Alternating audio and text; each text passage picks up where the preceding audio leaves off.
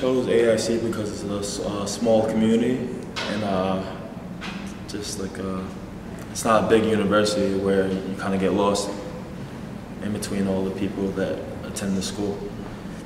AIC is like a small school, so like a lot of the professors, they know you, and like I think that was like the best approach for me to come to the school, where people actually know people and help people in the ways that they need help.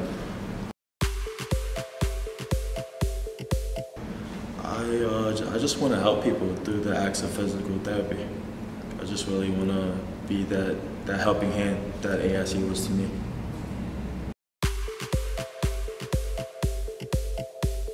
Personally, like I came across a couple of injuries that I needed physical therapy for, and at the time I didn't know anything about physical therapy until I actually got physical therapy.